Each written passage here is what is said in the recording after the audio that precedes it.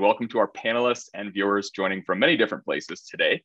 My name is Sean Kelly, and I am the Assistant Director of Career Advising here at the School of Public Health at Brown. Today's webinar focuses on careers in the nonprofit world. I thought I'd share some context. For the last 3 graduating classes, about 12% of our graduates have gone on to work in the nonprofit world. And in the most recent class, nonprofits were tied with consulting and government positions. I'll share our outcomes page with you right now, just so you can see for yourself. It's a new page that we posted. And today I'm excited to welcome 3 recent Brown graduates who I'll now introduce. Thank you all very much for being here today and sharing your perspectives. We're very fortunate to have you. First is Yuki Davis. Yuki is the Manager of Policy and Advocacy at Every Mother Counts. She supports the organization's efforts to uplift community-led change to achieve equitable health outcomes for pregnant and childbearing people. Yuki has extensive experience in health equity and reproductive health access, having worked with ANSWER, the Southern Jamaica Plain Health Center, Eastern Massachusetts Abortion Fund, Decolonizing Global Health Conference, and Mali Health. Yuki recently completed her Master's of Public Health in Global Health and Population at the Harvard T.H. Chan School of Public Health after graduating from Brown with a degree in Development Studies. She's also a birth and abortion doula. Welcome, Yuki. Thanks for joining. Jiao is currently a research study coordinator for Silent Spring Institute, a nonprofit environmental health research organization.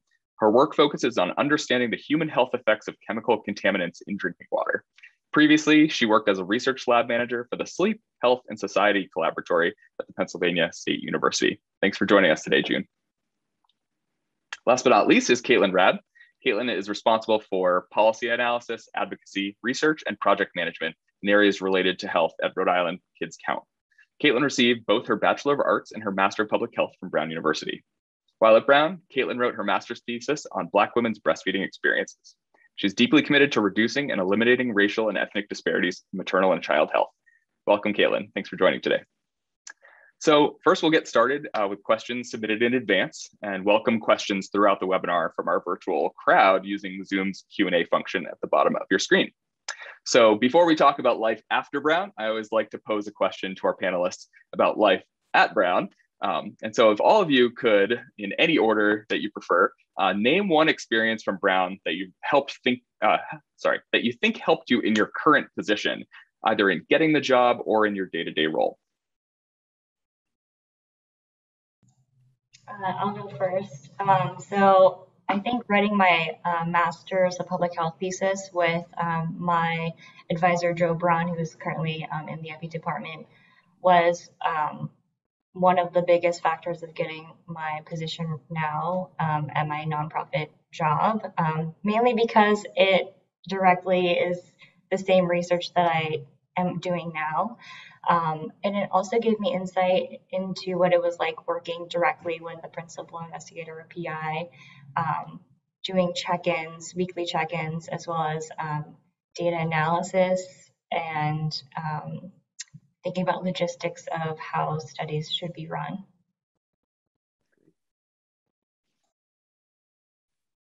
Happy to hop in next. It's been a while since I was at Brown, but I think the program that I did for my undergraduate studies was development studies, housed within the Watson Institute. And that was a really formative experience for me, not only taking a critical lens at global health and global development work, but really creating a community, like a thought community with all of my fellow students, in which we were able to kind of explore all of the different pathways in which one could do global development work. And that really opened my eyes to kind of all of the different opportunities within one field. Yeah, I can hop in next. So I think that my experience, one, like June said, writing my thesis was very helpful in terms of, one, my day-to-day work with research and understanding that field.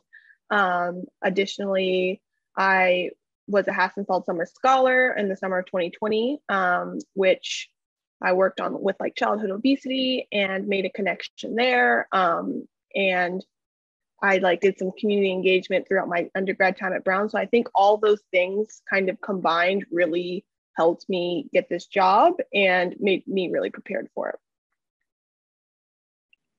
Great, thank you all. And a similar question, I suppose, is Was working in the nonprofit field always part of the plan, or was your education an influence in your postgraduate steps? I'd love to hear your perspectives on why you chose the nonprofit sector specifically after graduation. Yeah, for me, it was like never planned that I wanted to work in the nonprofit sector. Like Sean mentioned, I worked for academia after I graduated from Brown. And the reason why I moved to the nonprofit side was I really wanted to be more involved with communities, especially community-based participatory research, which I was not currently doing at my academia job. I also really like working for the nonprofit I work for now because of their mission-driven goals, and that they also do the same like rigorous academic research, but it's for the participants that we collect data from, and it's that whole mindset of the data belongs to them, and we have an obligation to report back to them what the results are, and not just give them a bunch of reports and say, hey, this is your results, without just leaving them without any explanation. So funny, on reflecting on my time with nonprofits, I'm realizing that I kind of never saw myself anywhere else but a nonprofit. I fell into this work through work I did with Mali Health, which is a community-driven organization located in Mali in West Africa. I worked with them throughout my undergraduate career, ended up doing my thesis research with them, and then found a position with them for a year after my graduation. And I think the reason why I've stayed in nonprofit work is really the focus on social impact. I think that thinking about social change and justice-driven movements is something that guides my career. And for me, while I know that other sectors pursue that, I think for me, the responsiveness, kind of the iterative and adaptive nature of nonprofit work is really what has kept me here until now. Yeah, I think that coming into my undergraduate studies, I wasn't like set on nonprofit work. I honestly didn't quite know what I wanted to do, but I think that all of my experiences with like community engagement and what I was really passionate about kind of drove me towards nonprofit work. And that's kind of when I would see cool things happening in the community, like they were nonprofits. And that's what really interests me. And that's kind of how I veered towards this nonprofit world. Yeah, really interesting perspectives. Here's another question. Do you think that, obviously community focus was a big inspiration for you, but does that also say something about the type of people or the kind of people that you work with when it comes to nonprofits? Is that a differentiator between working for a for-profit organization because there's a sense of altruism perhaps among your colleagues? If anyone could comment on your experience working with others in the nonprofit world.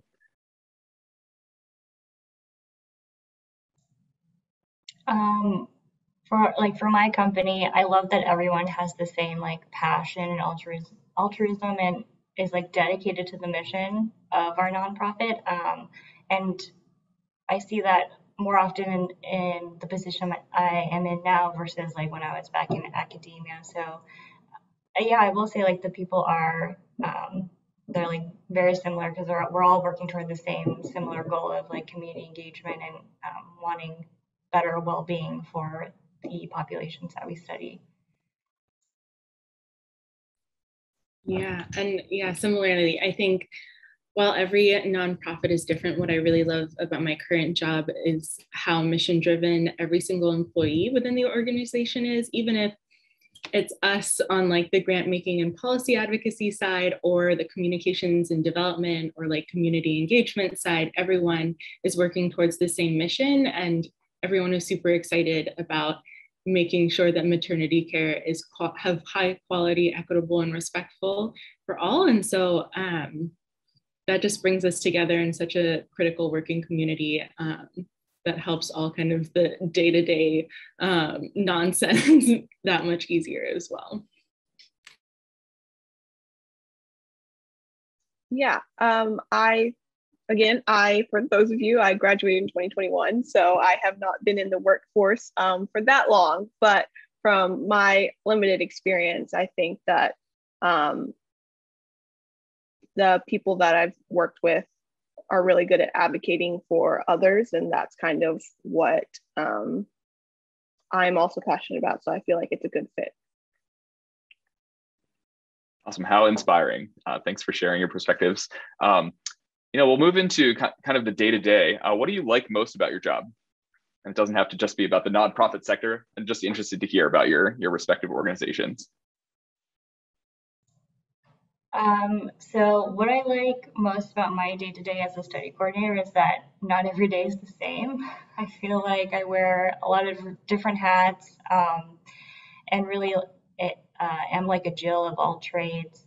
Because one day I'll be contacting participants, the other day I'll be doing data analysis, and then I'll work on things like how to create 2D and 3D labeled barcodes. So I like that not every day is the same, and that I get to learn a lot of new tools to put in my toolkit to get to pushing the study further along. Yeah, I would say the organization I work at does a really incredible job of being like a gate opener and a thought partner and a connector between a bunch of different groups. We have relationships with like community-based organizations, but also policymakers and corporate brands and advocates. And so what I really love about the job is being able to bring people together with similar missions, with similar goals and objectives and ways that they're reaching them, and really make those connections for future opportunities, for shared impact, and for collective power. And I think I really like doing that in my life outside of work as well. So it's even more lovely that I get to do it in my day-to-day too. I would say that my favorite part about my job is kind of one, like learning something new every day, which is like great to be like a lifelong learner and not have to have grades for it or anything. So I think that making all those new connections and learning from different organizations and different groups and different people has been really great. Great. So everyone pretty much talked about collaboration at work. Can you give examples of how you collaborate with local community partners, even corporate partners, to Yuki's point? I'd love to hear what does that collaboration look like? Sure. So the project that I currently work on is a collaboration between a nonprofit consultancy, as well as we work with Harvard School of Public Health, and then our nonprofit. So it's really like a true collaboration between all different sectors, but it's very like it's the same. Like we meet weekly to discuss like progress on goals. We also do like a research group where we like come and share like what our successes are, and like what do we need to work on, and what do we see for like our next steps in like the end of this week, the end of the month, and then our next 3 months, what does that look like? So it's a lot of like open communication, but also coming together in both like formal and informal areas, so that we can also like get to know each other and how we all work, so we can be like as efficient as we can.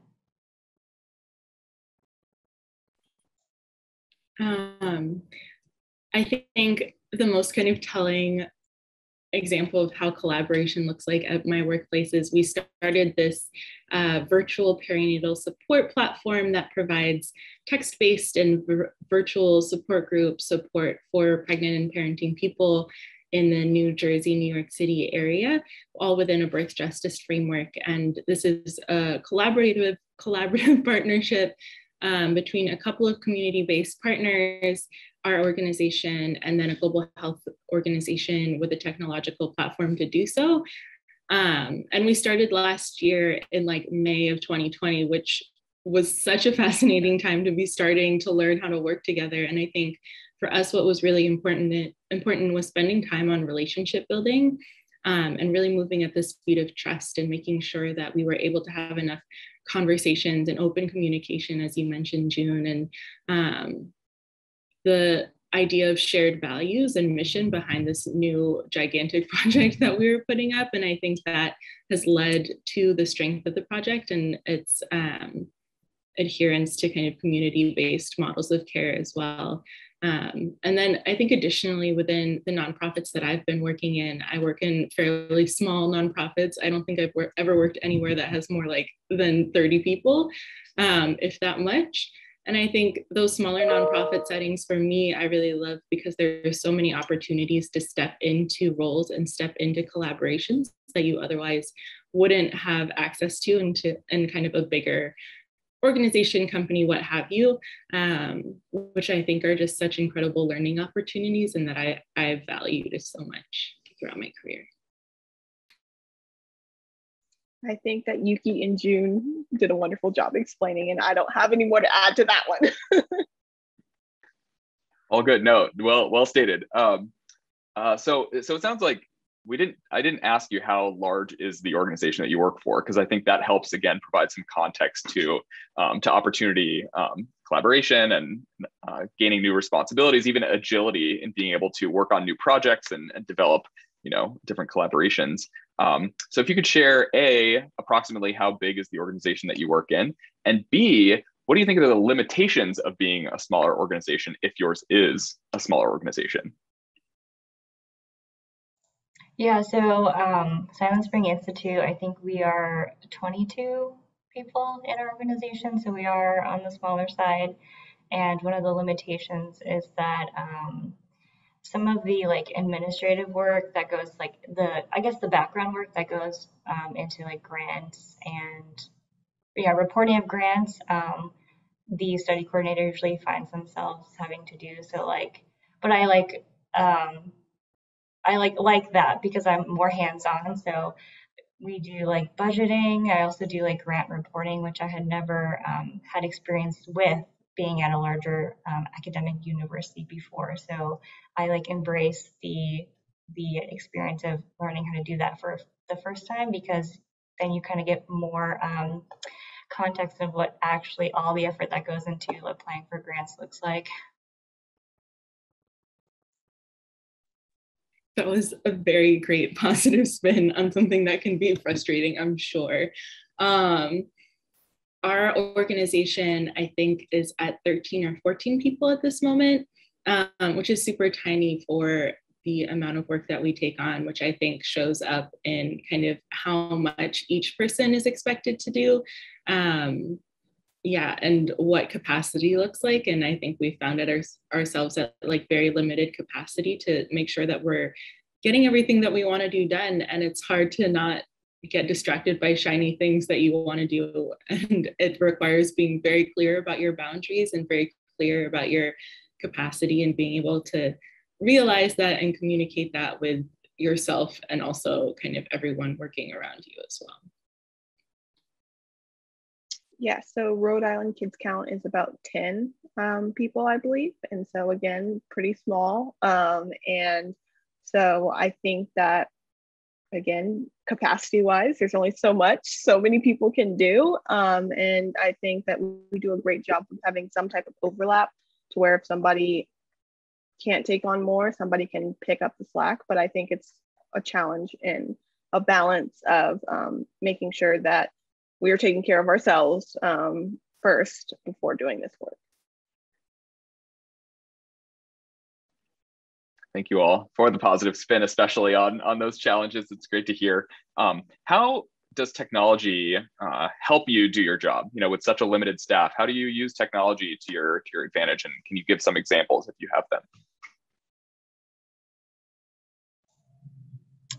So technology definitely helps, especially with the pandemic going on, helps us at Silent Spring keep in touch with each other. So we have a Slack channel, and our channels are general or random, but we also have ones that say surviving these days and coffee chats where we can all come together and not just talk about professional stuff, but also personal. And I guess as in the study coordinator role, I also embrace technology. Like what I feel like technology can like help us become more efficient and like kind of cut down on the like day-to-day things. So for example, like we use a lot of, instead of like, you know, typing in like 15 digit like barcodes that might take forever, we have like barcode scanners. So we use technology every day, and I think it definitely helps.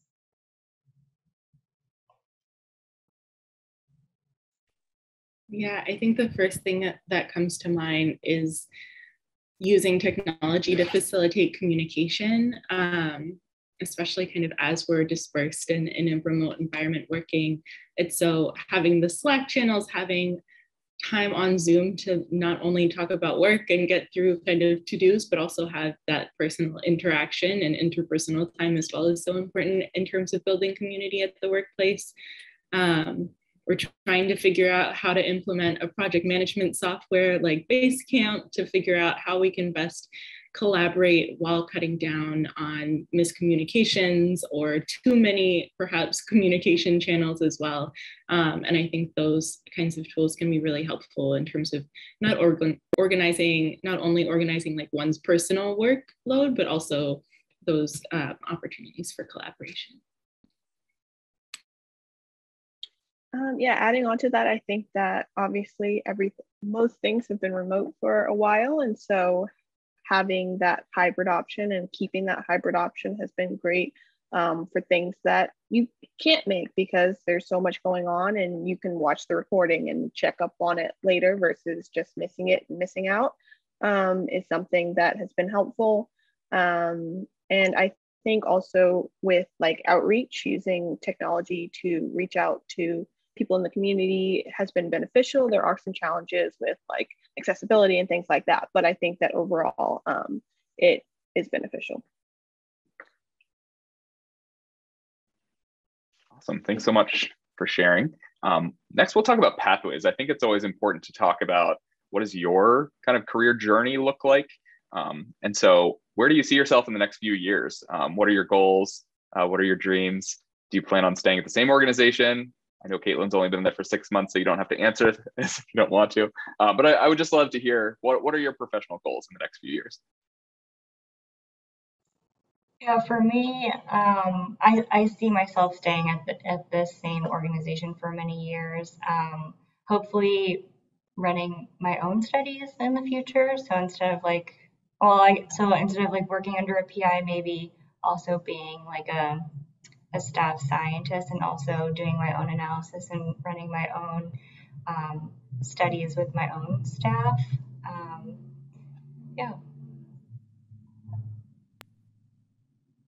This question still does not give me the heebie-jeebies, but I think I am happy to be kind of wherever I end up.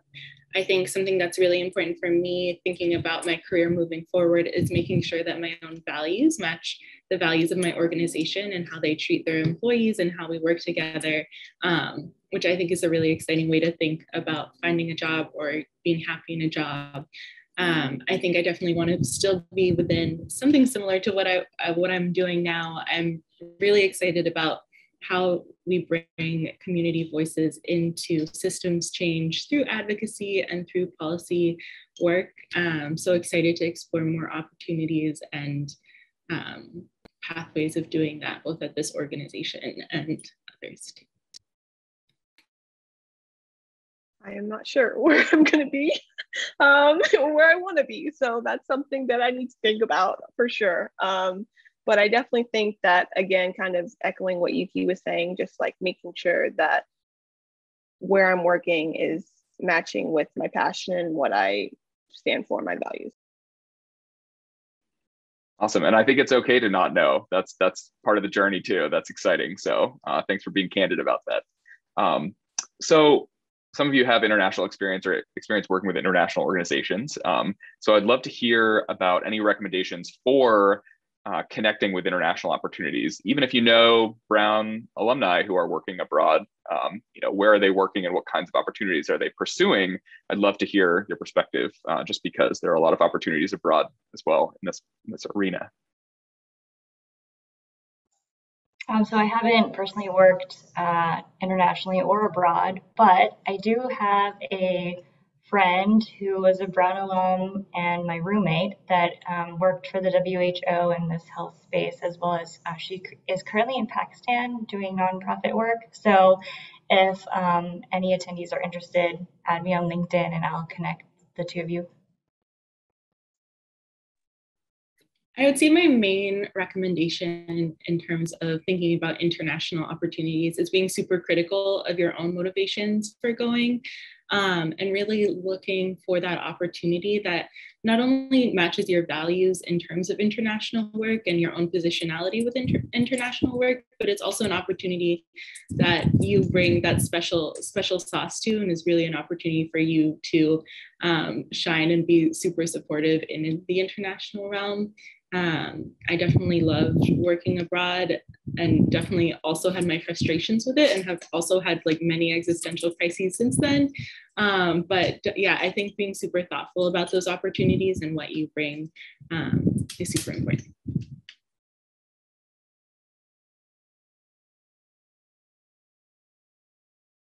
I don't have anything to add, sorry. Oh, all good, all good. So what do you know now that you didn't know then being when you graduated or when you were in your first position? Just advice for students considering careers in the nonprofit world.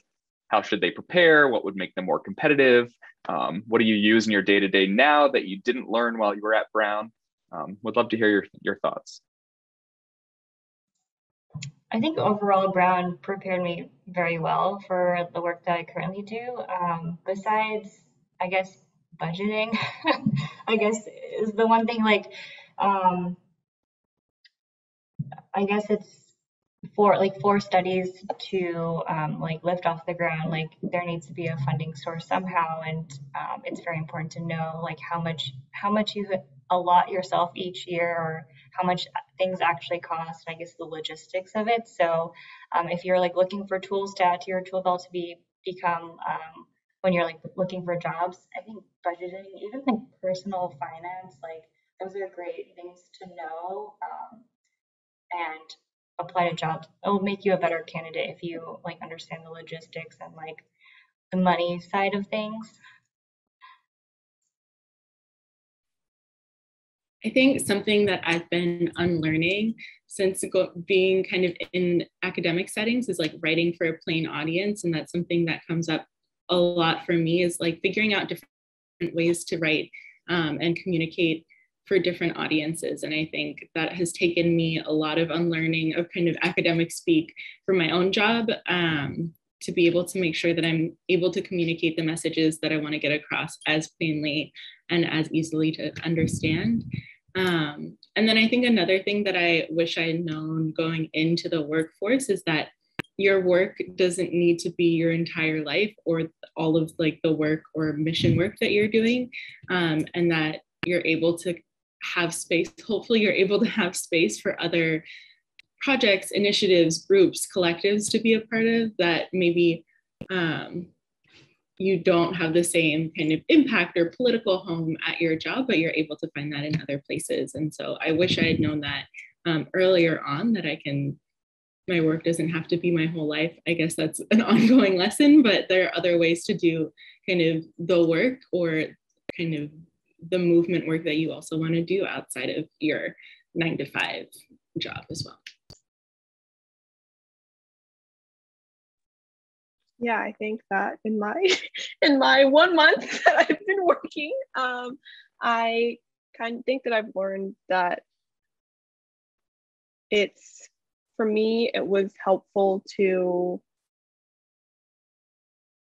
not know stuff and be okay with that, and like just be transparent about it. And again, always learning about things. And I think that school and classes and grades and all that kind of makes you always think that you always have to know the answer, always have to be top of the line, everything, and like looking at not knowing stuff as a vulnerability. But I think that sometimes in spaces, it's okay to not know that and use that as an advantage and a new perspective, and make sure to highlight what you do bring to the table, even if it's not that expertise and knowledge. Oh, that's great. I'm super inspired by you all, by the way. And I know that our attendees are as well, but just thought I'd speak for myself. So knowing what you just shared, like what resources did you tap into to learn how to budget or finance, and how did you unlearn, academia, for example, and how do you approach your work environment in a vulnerable way to be open to new ideas and new ways of doing things? Is that personal? Are there professional networks that you've tapped into? Are you taking online courses for free? Or all of the above? Love to hear your thoughts. Yeah, I think there are a lot of like open source resources out there. For budgeting, I actually tapped into my LinkedIn network and contacted alumni or friends who are also in this like study coordinator space and learned budgeting from there. I also took classes, like free classes from like Coursera. I'm sure there's other websites out there for like data analysis. If there was like a specific tool that I needed to learn in R and I was very interested in it, I would go ahead and, take time away from work to enrich myself in like a personal hobby to learn more about more R skills that I personally wanted to learn that I could also use for work. Amazing. Doing R off hours is incredible. I think for me, a lot of it was trial and error and like learning on the job. I think especially in terms of writing, it was being able to write what I thought was right and then go through it with a very lovely and supportive manager to kind of edit it down and like hone that through learning. I think reading a lot has been really helpful for me of like not things that I necessarily read in school, but reading kind of other publications of similar allied organizations as well. And then I think in terms of the overall like work experience, building a community of people kind of within a similar field or who have similar views on work and workplaces, or who work in similar environments, and being able to have those people to tap into, to talk through things, to share frustrations or wins and achievements. And I was able to find that kind of through my grad school community, but I think there are other ways of tapping into those networks and building those communities as well. I am for sure still learning, so I'm not sure if I quite have an answer yet. That's awesome. And I have to clarify, I think I said 6 months. You've only been there for 1 month. Thank you for sharing your perspectives. That is like awesome to hear, because a lot of people, they might connect with an alum who's been working for 10 years and it's a very different perspective. So it's great to hear from you. So I always like balancing the philosophical with the tangible, like what do I actually do to get a job? And so, it is a process of thinking through both of those perspectives. But what specific resources did you use to find your current job? I would love to hear in terms of like search resources, people, etc. So I found my job via LinkedIn. I like to follow people on LinkedIn that are maybe like where I see myself in 5 to 10 years.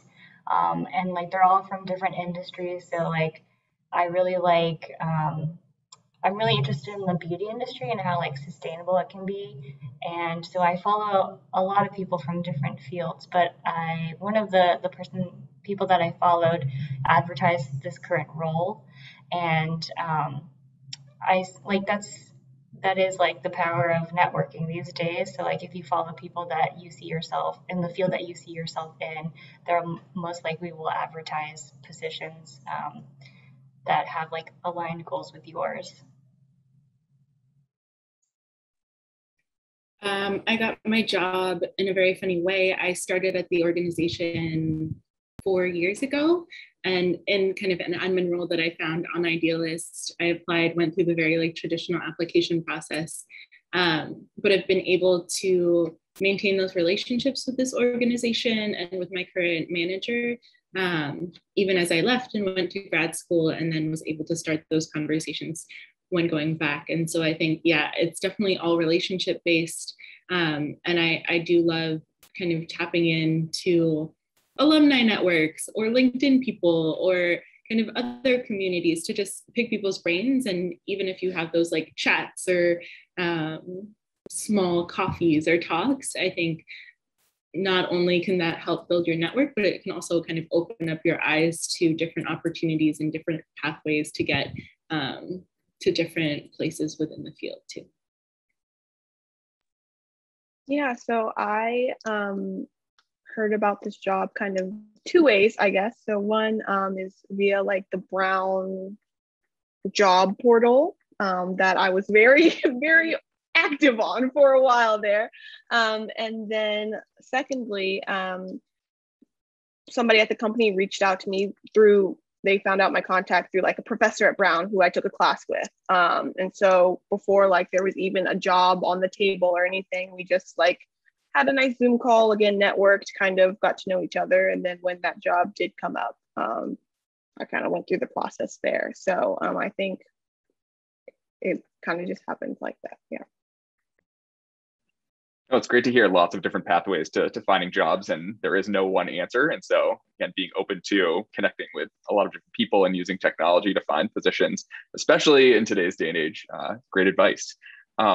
One last piece of advice that you want to share with attendees in our webinar right now, go for it. Doesn't have to be related to jobs even.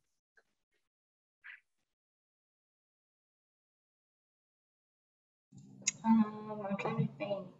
I guess something that Yuki mentioned before is capacity. So it's good to know your boundaries, especially in like health or research. And I guess also like have those conversations with your supervisor or the director of your organization. Sometimes I feel there could be like a disconnect between like people at the top versus like support staff at the bottom. Because it can only help your organization evolve to a better place where they're starting to understand, you know, what your boundaries are, and that I guess the other piece of advice is to not also like tie your worth with your job, knowing that you are your own person, you can have your own interests like outside of your job, and like that work-life balance is very important, and that you're like two different people, like you outside of work and you at work. It's really lovely. I think I may have mentioned this earlier, but I think having time to reflect and understanding what you really want out of a work environment and a work culture, and what values you really want to see in practice from the organization or what have you that you're working for is really important, and making sure that you understand that going into a job, and figure out ways of asking that throughout the job interview question to kind of peel back the layers of what they're actually saying their work life is versus what is actually happening for employees is super helpful. And I think with that, once you're in a job, understanding that organizations are made up of people, and people are inherently imperfect. And so there will always be uncomfy bits or things that don't feel great, but understanding when you're able to check in with kind of what you need and what you value and what you prioritize, and knowing kind of what those boundaries are, and being able to check in with that when things don't feel as great in the office.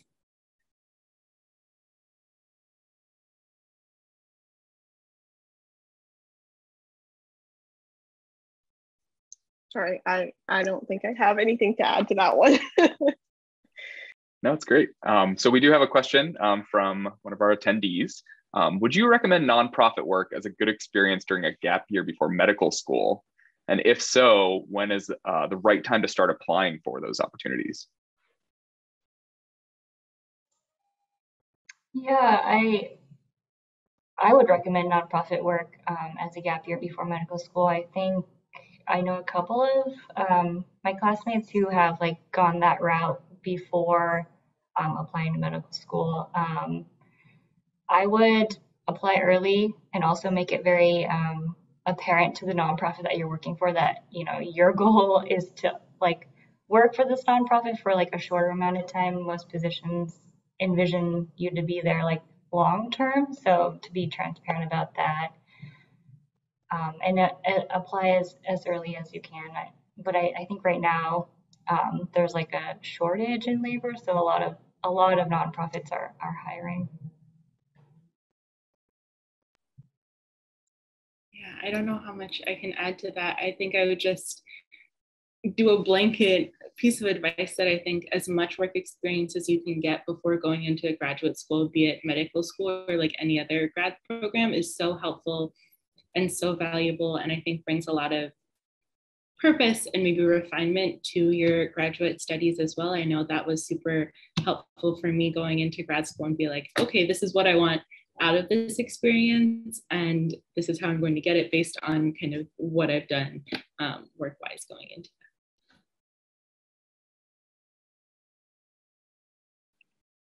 that. Awesome. Well, I'll go ahead, Kaitlyn, I think, please. June. Oh no, June and Yuki said it great. I agree with that advice. Love it. Well, I just want to say thank you so much to you, June, Yuki, and Kaitlyn. We really appreciate your insight and perspectives. And so we will be sharing this in the next week or so on our website. And so you can check it out at brown.edu/go/careers. And I hope everyone stays well. Thank you again for your time. Have a great day.